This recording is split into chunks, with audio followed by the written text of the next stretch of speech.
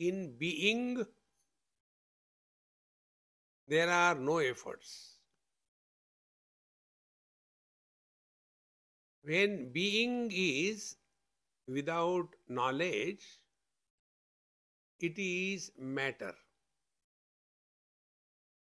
Like this table. No efforts. Lift from anywhere, keep anywhere, put anything on that. क्या फर्क पड़ता है? So being is effortless. When being is associated with knowledge, then it is falling from the being to becoming. Now, how the being becomes becoming? How the being becomes becoming? And then we can very easily understand. We don't have to go anywhere. From our own experiences, we are all born as man and woman. So to remain as man and woman is being.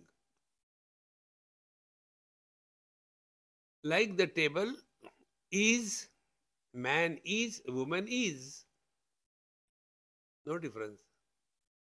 But this man and woman, they have got one additional faculty, that is, I know. Then what happens?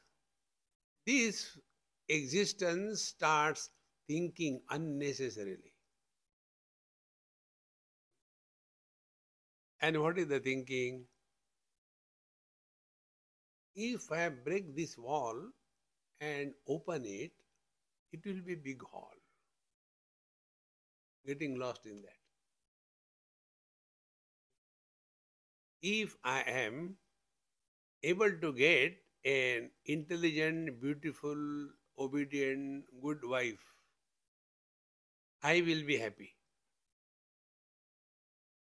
Now, why do we seek anything in our life? The seeking is through action. Like you have come over here. For what? You may not know, Swamiji, we know. What? Good food.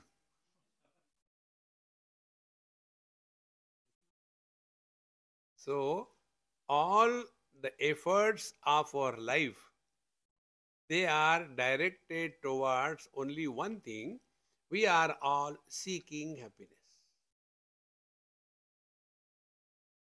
We eat the food for becoming miserable? No. We sleep for becoming miserable? No. We get married for becoming miserable? No. We don't get married to become miserable. We become, that's a different issue. Thereafter you think, who is miserable? Your spiritual life begins when your questions change from why to why, how, when, where. You know, W is the most nasty alphabet of English language.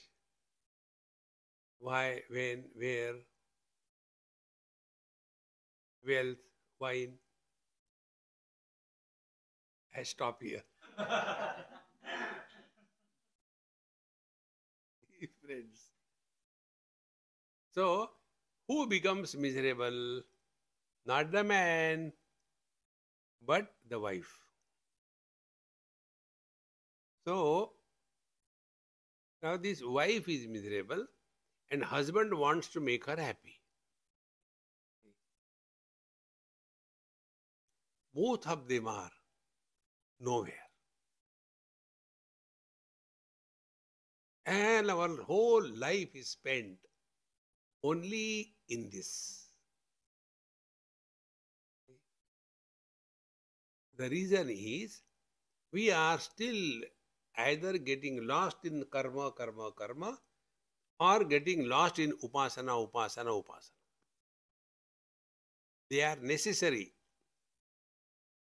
Like when we go in our earlier days, KG1, KG2, then primary, then middle school, then high school.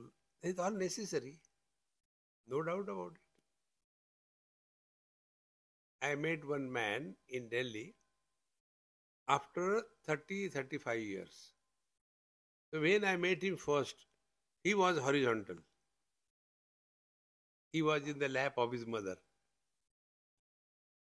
Then again I met him after about 4 5 years.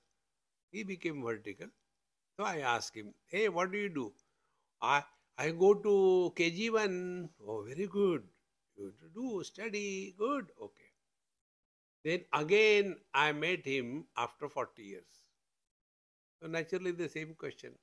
Hey, how are you? What are you doing? I am in KG1. Still in KG1?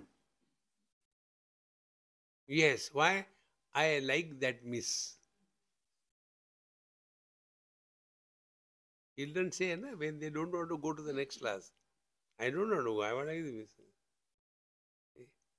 Now, going to KG1, KG2 is essential. But can we justify to remain in KG1, KG2 throughout life? कभी तो बड़े हो. Grow. And that growth is achieved through karma and upasana.